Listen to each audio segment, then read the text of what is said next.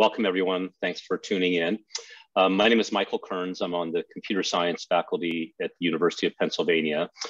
And today I want to tell you about a line of recent work that we've been doing at Penn and other places as well, basically trying to find good definitions and algorithms that interpolate between group notions of fairness and individual notions of fairness in machine learning. I'll tell you what I mean by these things if you're not familiar with them. And if you're wondering why this talk is in a game theory conference, I hope to make that very clear by the end. Okay, so just whirlwind tour of the burgeoning field of fairness research in machine learning, statistics, and related fields. To a crude first approximation, there are essentially two types of fairness definitions that have been considered in the literature. The vast majority of them are what you would call group fairness notions. So in these notions, you basically pre-identify what attributes or groups you would like to protect and what harm you would like to protect them from. So for instance, in a consumer lending application, we might think of the harm that can be caused to individuals as false rejections, sort of falsely denying a loan to somebody that would have repaid it. And so we might ask, as a fairness notion, to make sure that no racial group, for instance, is suffering a false rejection rate that's much higher than another racial group. Okay, so we might want to equalize the false rejection rates. We might want to equalize the overall error rates, et cetera. And we might want to do this across, not just race, but by gender, but by age and other demographic features. The advantages of this type of definition are mainly twofold. They have very strong theory behind them and good algorithms, effective algorithms and practical implementations of these algorithms. So you can really not just analyze these definitions, but you can actually enforce them in practice and train models that obey these different definitions. The weakness of them, of course, is sort of obvious, is they make no promises to individuals whatsoever. They bind at the group level. So for instance, if you are a Black loan applicant who is falsely rejected for a loan, your consolation is supposed to be the knowledge that white loan applicants are being falsely rejected at a similar rate as your racial group. So this has not been lost on the research community. And so there have been a number of attempts to come up with definitions of fairness that can be enforced at the individual level, so that really make promises to you specifically. And so examples include what's sometimes called metric fairness or fairness through awareness or meritocratic fairness, which, for instance, to give you a flavor of it, might posit some distance metric between individuals and ask that similar individuals, nearby individuals, should be treated similarly. So if you and I have similar loan applications, we should have similar probabilities of getting a loan. And these definitions are nice, of course, because they have stronger semantics, but the strong, often non-statistical assumptions required have largely prevented practical implementations of these types of definitions. And so what we've been interested in for the past several years is about interpolations between these two types of definitions. Things that on the one hand have the practical and algorithmic advantages of group fairness notions, while coming at least closer, if perhaps not getting all the way, to individual fairness guarantees, much more granular guarantees, if you like. And the broad approach that we and others have taken is what is sometimes called the Oracle efficient approach. So what is the Oracle efficient approach? So the Oracle efficient approach is designed to address the conundrum that even without any kind of fairness constraints, from a theoretical perspective, machine learning is an intractable problem. So even the simplest kind of learning problem that you can imagine, I give you a bunch of points labeled plus and minus in d-dimensional space, and I ask you to find the best linear separator, the linear separator that minimizes the classification error. So even that, baby machine learning problem is NP hard already. Okay. Nevertheless, despite the fact that the learning theory literature is littered with negative or intractability results, miraculously, this has not prevented the advance of experimental machine learning, which probably everybody has not been able to avoid hearing about in the last 10 years with the tremendous successes of things like deep learning and neural networks and the like. And so the idea of the oracle efficient approach is to kind of piggyback on the fact that we know that, at least in practice, real machine learning problems on often complex models can be solved by, heuristics that may not be tractable in the worst case, but work surprisingly well in the typical case or in the real world cases. So the idea is to basically assume that we have a subroutine, or what's sometimes called an oracle, for solving standard machine learning problems without any fairness constraints, and then show that you can reduce the problem of learning with this or that fairness constraint to the non-fair problem. In other words, you basically write a meta algorithm that uses the non-fair subroutine to basically bootstrap up to meet the fairness conditions. And this approach was first proposed in a very nice paper from about 2016 from Microsoft Research. And sometimes, especially a theoretical computer science audience might ask, like, well, if you know that some learning problem, some fairness constrained learning problem is NP hard, for example, why not just reduce to some generic nonlinear problem solver, like a general integer programming solution? And the answer is that the reductions you get by this oracle efficient approach are often much more direct and practical. In particular, they often only involve just reweightings of the training data. And this lets us leverage powerful machine learning heuristics and machinery. And in some cases, this oracle or subroutine might actually be efficient already, and then the overall algorithm would be efficient as well, linear regression perhaps being the most obvious case. And as I'm going to show you briefly in the talk, the central tool behind these reductions or algorithms that are bootstrapping on top of some non-fair learning subroutine is in fact game theory. Okay, so let me tell you what this agenda looks like in the abstract, and then I'll tell you about some sample applications of it.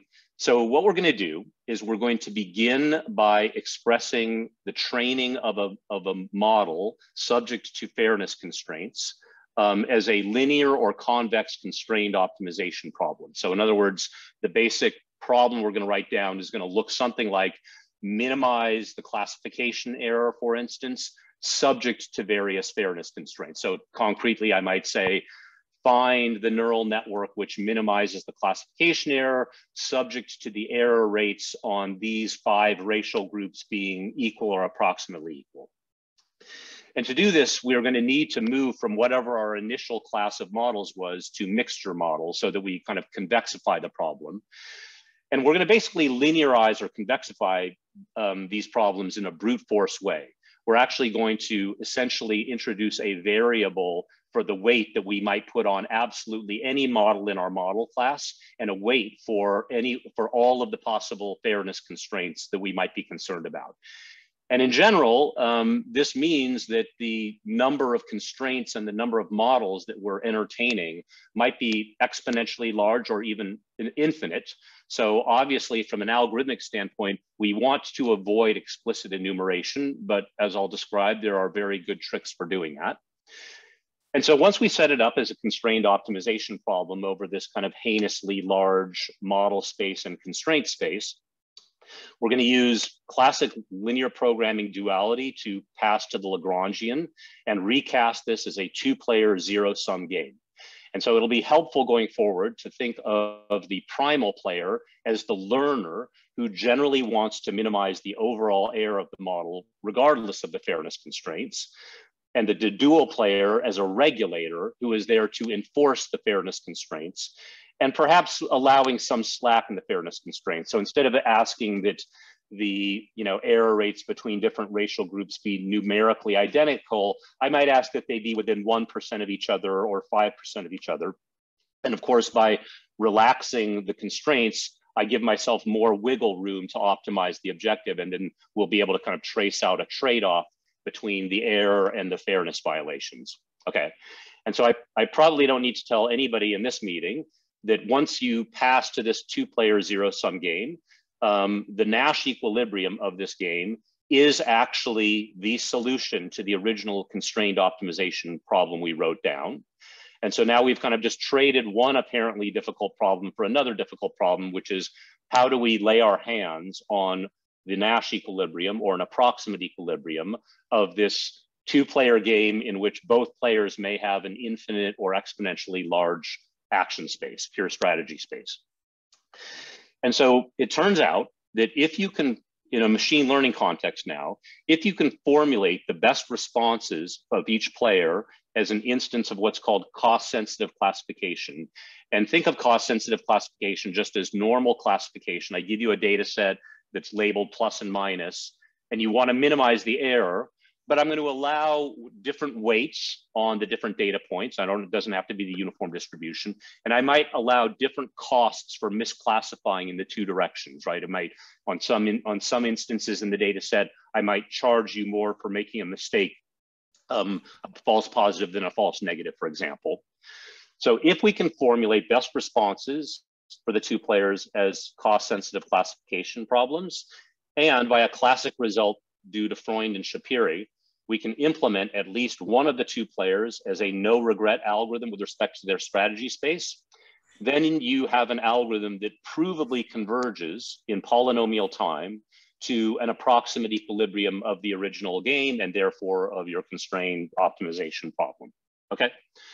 And the nice thing about this is if you can pull this agenda off, you immediately have an algorithm that you can go run experiments with, right? Because you can just, for the cost-sensitive classification oracle, when we move outside of the theory where we're assuming a perfect worst-case oracle to practice, we can simply swap out that subroutine for your favorite heuristic for machine learning. Maybe it's stochastic gradient descent on neural networks, for example.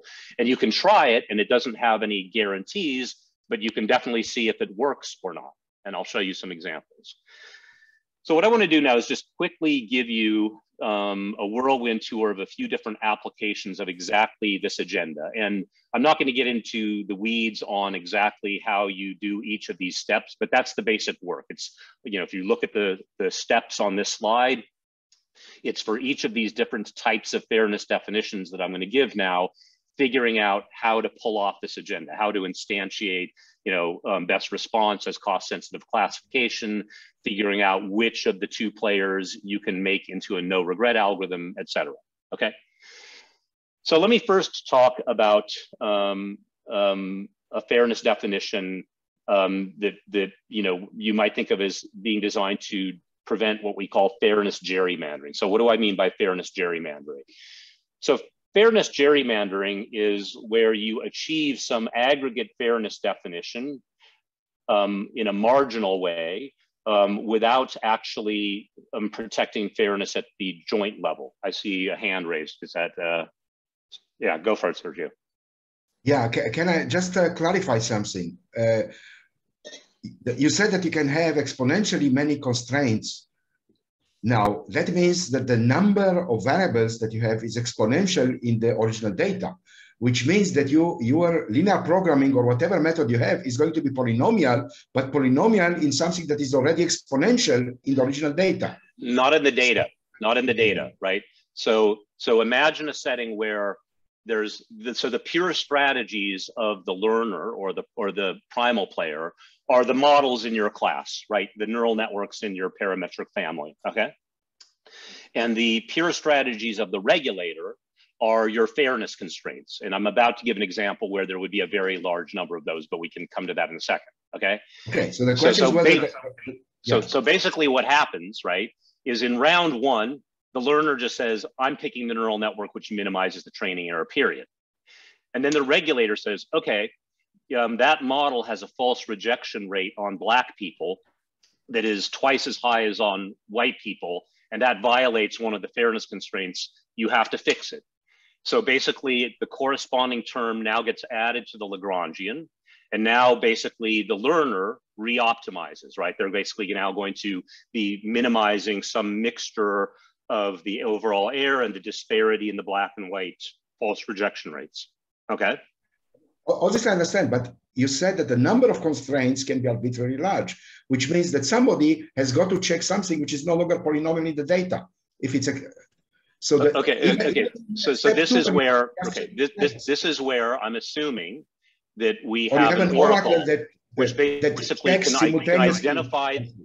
Okay. that can identify the most violated constraint. Okay, Oh, so there's a okay. huge number of them, okay. but you can basically formulate the problem of identifying the most violated constraint as just another, kind of problem on this data set. Okay. Okay. If you have such an oracle, then okay, that solves it. Yeah. Okay. Thanks. Good. Okay, so fairness gerrymandering. So fairness gerrymandering, let me speed up a little bit and skip to this slide. Okay, by the way, fairness gerrymandering, after we kind of came up with this notion, it was pointed out to us that this is closely related to the feminist theory notion of intersectionality that was developed back in the 1970s. So there's nothing new under the sun, it turns out. But so what's the idea of this stronger fairness definition? So what we're concerned about is that even if, for instance, I ask to be fair by race, by gender, by disability status, et cetera, okay, so I could write down all these constraints, like, the error rate has to be the same across racial groups, gender groups, income groups, disability, et cetera. There's no guarantee that if I satisfy all of those fairness constraints, that I still won't end up discriminating, for example, against disabled Hispanic women over age 55 earning less than $25,000 annually. Because I only asked to enforce the fairness constraints marginally by each of those attributes. I didn't ask for combinations of them, okay? So in this stronger notion of fairness that we're proposing, right, we propose that, we actually identify some, class of groups that might be combinatorially rich in nature, right? So for instance, all possible combinations of attributes like gender, race, income levels, disability status, sexual orientation, and the like, okay?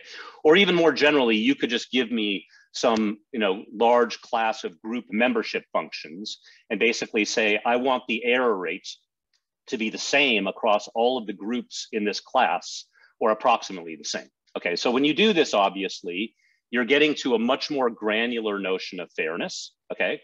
Because first of all, the groups are intersectional now. You could be a member of many of these groups simultaneously, okay? And they might be very, very large in number because they're not a partition of the input space anymore. They can be overlapping. Okay, and it's moving towards individual fairness because once I basically say like, well, I mean, if I go far enough and I say like, well, I want to be fair by race, by age, by gender, by hair color, by eye color, by height, by weight, et cetera, at some point I basically have put each person in their own group.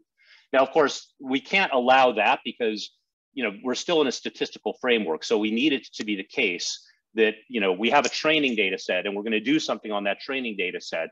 And we want to make sure that that generalizes out of sample.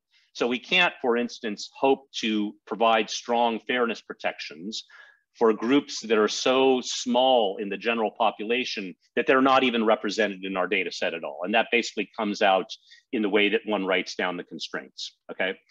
So let me not, in the interest of time, try to slog through this, but basically this is, an objective of the type that I described, to minimize some notion of error subject to group fairness constraints.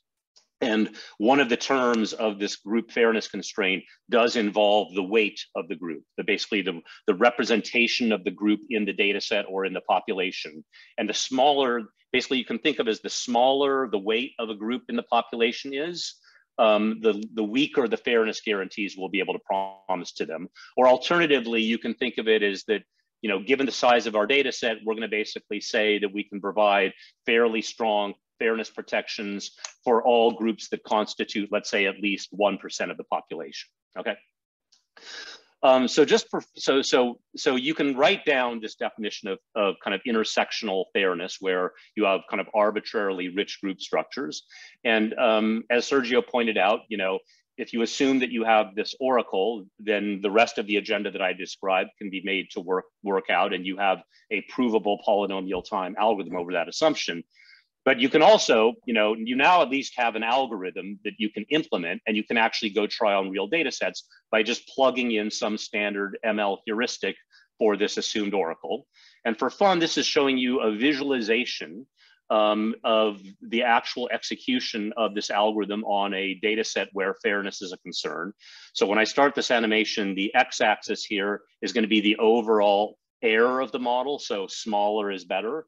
And the y-axis is going to be the overall unfairness of the model. So again, smaller is better. And the dashed line, which is actually, it's something like 0.005 or something.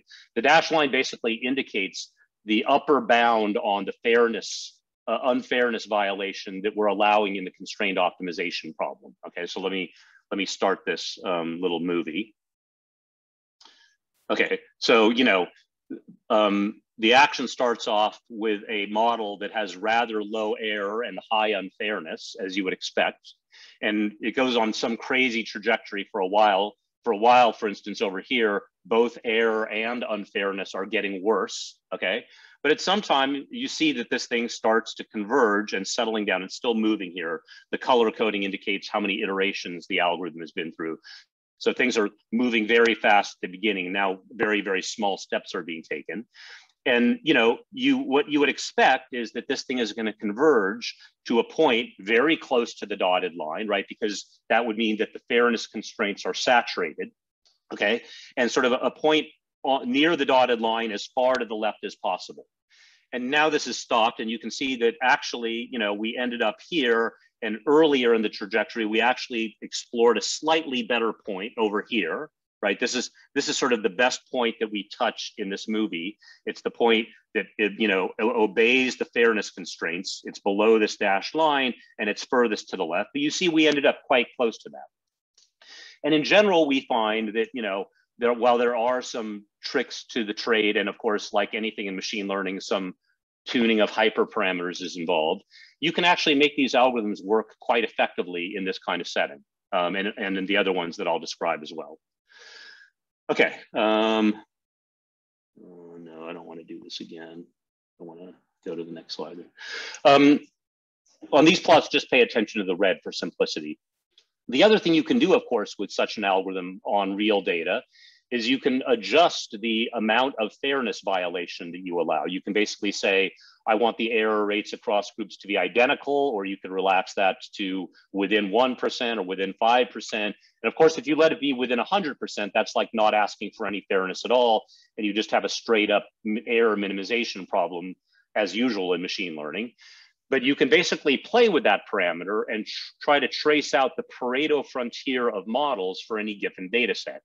So for instance, if we look at this plot on the left here, again, we have error on the x-axis, unfairness on the y-axis, okay? And each little red dot here is a different model obtained by running an algorithm like the one I just visualized, but changing where that dashed line is, gradually lowering or raising that dashed line. So for instance, you know, here's one choice of model you have.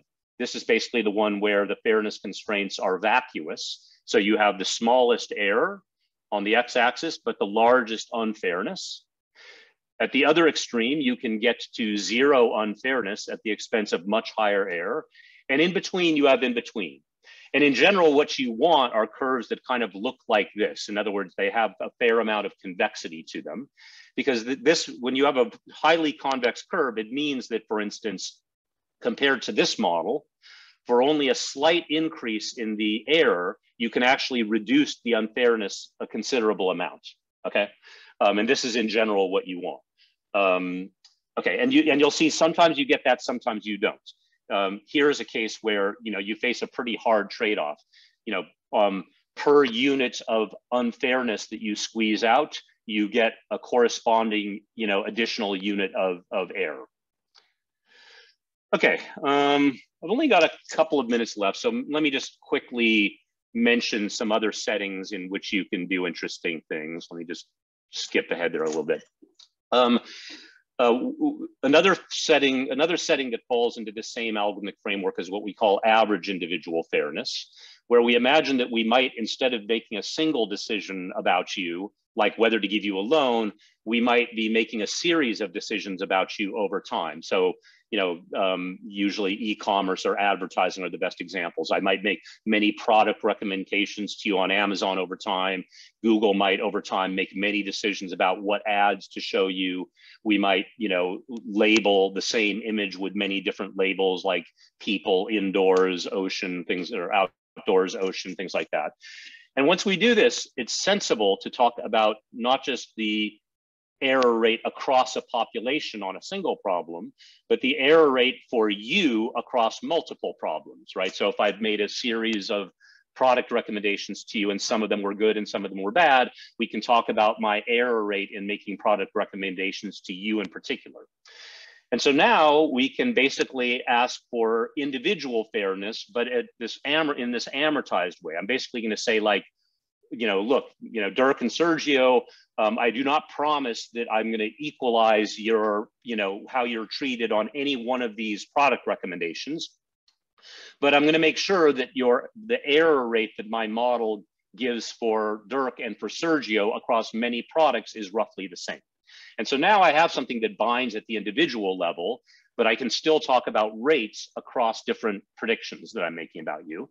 And again, you can cast this in this same kind of game theoretic framework where you want to minimize the overall error of the model, subject to all of these average individual fairness constraints. And here's, again, a kind of a visualization of this algorithm in operation on a real data set. Just pay attention to the blue and red points here.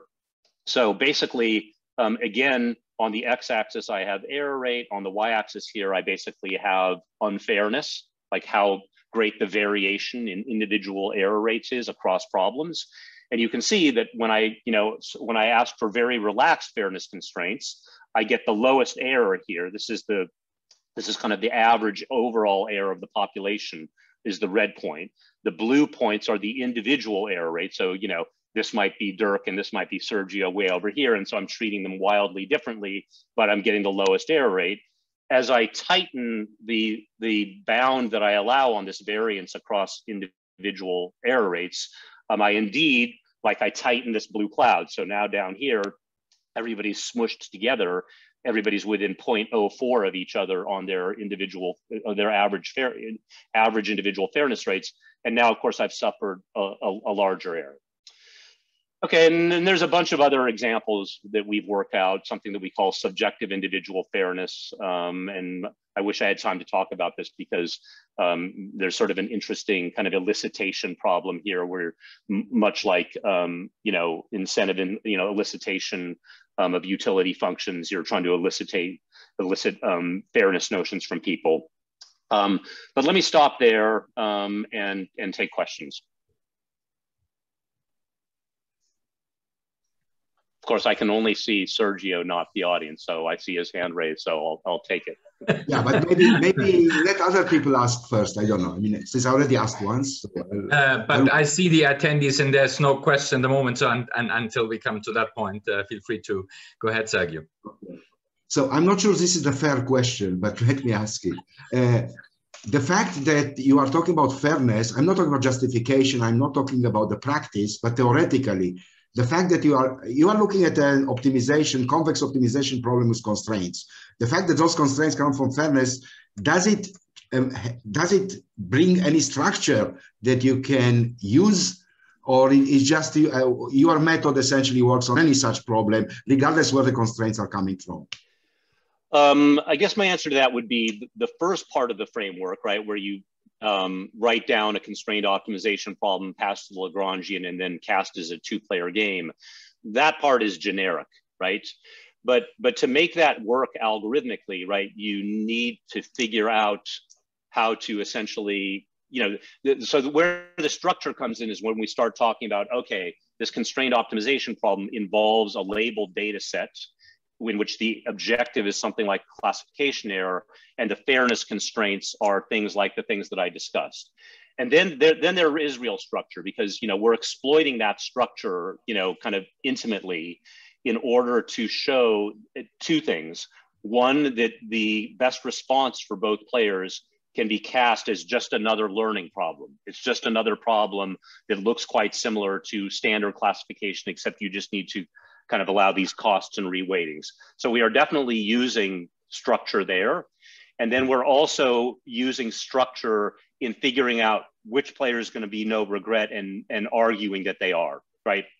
And sometimes that gets into quite a bit of structure, right? So for instance, in the gerrymandering case, you need to kind of end up, you know, using things like Sauer's lemma from VC dimension theory to sort of argue that one of the two players can be made into a no regret, you know, and even though there's this common framework, so each of the examples I discussed, you kind of got to go in there and, you know, kind of get into the, into the weeds to figure out how to implement all this stuff. And so I think we are really kind of taking advantage of the structure in those two parts, those two steps of the program.